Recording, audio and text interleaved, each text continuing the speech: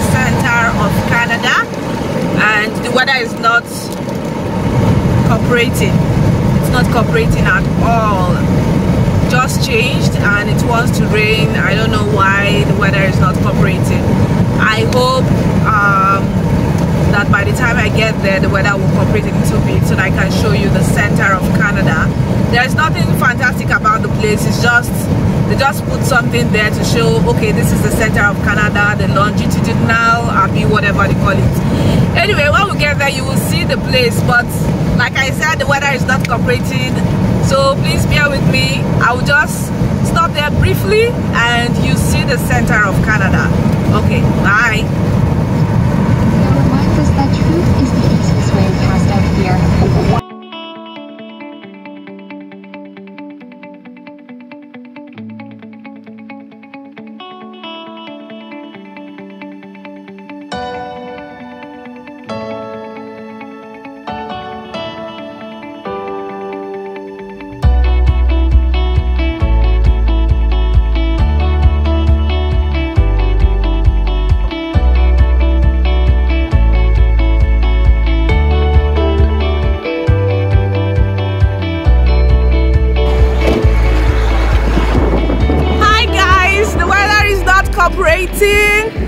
But we are at the center of Canada.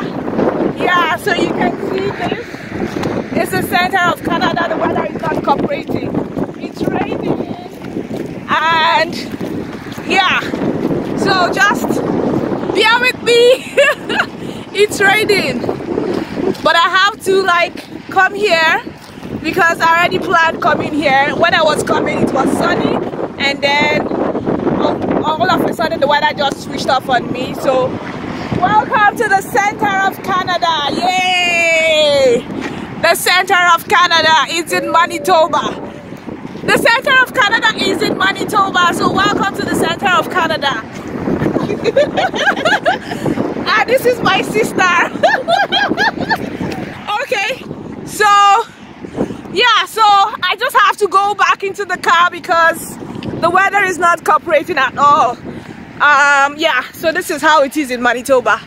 Hi guys, so we just saw the center of Canada and the weather just switched off on me, and it's really fun anyway. One thing I enjoy about living in Canada is actually traveling during summer.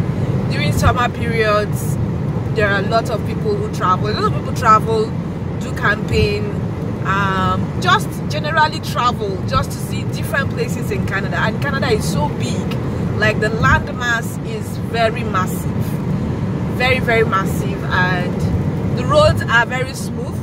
People travel a lot, so I enjoy road trips. But taking flights from one part of Canada to another is very, very, very expensive, like extremely expensive. That doesn't make any sense buying flight tickets for like $300, $400 just to travel from Manitoba to Toronto. It's not expensive, but there are cheaper airlines anyway. You have cheaper airlines like Flair Airlines, Swoop, and one other airline, I can't remember the name again, but these airlines I just mentioned, I'll leave the links on the description box. They are very cheap, but the disadvantage of these kind of cheap airlines is that you have to pay for your luggage. So if you're traveling, you're entitled to only one free luggage, and then the other ones you have to pay. You have to pay for it, you have to pay for your seating and all that, but they are cheaper compared to the bigger airlines like Air Canada and WestJet. So what most people actually do, instead of buying flight tickets, they just, you know, travel using their vehicles, travel on the road, because the roads are smooth. You don't really have bad potholes on the road, and people travel as far as 15 hours, 20 hours, 25 hours on the road. So this is the period where people travel a lot during summer, but with COVID-19, some states have actually restricted entrance into their provinces. Only few provinces have allowed entrance, like Manitoba has allowed people coming from Ontario, people coming from BC, Saskatchewan to come into their province without self-isolating. Some other provinces like New Brunswick and Prince Edward Island, they've done serious restriction and they are not allowing anybody enter their province because of COVID-19. So whatever is happening in Africa is also happening here in Canada as well, with road travel restrictions. It was just a short trip I made today to one of the rural communities. I would have shown you the rural community, but by the time I decided to make the video, it was already too late. I had already left.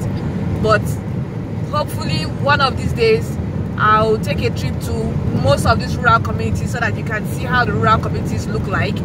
And if you're interested in living in any of these rural communities, of course you know that the Rural and Northern Immigration Pilot is ongoing. You have to look at each pilot and see which one is suitable, because most of them are actually advertising job offers, but due to COVID-19, some of them have actually paused those job offers for people outside Canada and are focusing on people in Canada to take those jobs.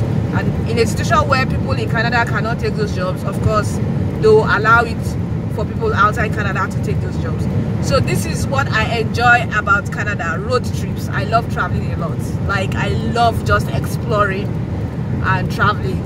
So maybe you will travel with me a lot this year, hopefully. I started traveling at the beginning of this year. I went to Edmonton, and then COVID happened. I had to stop.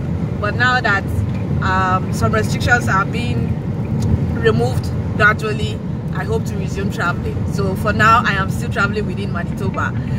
Okay, see you in my next video. Bye bye.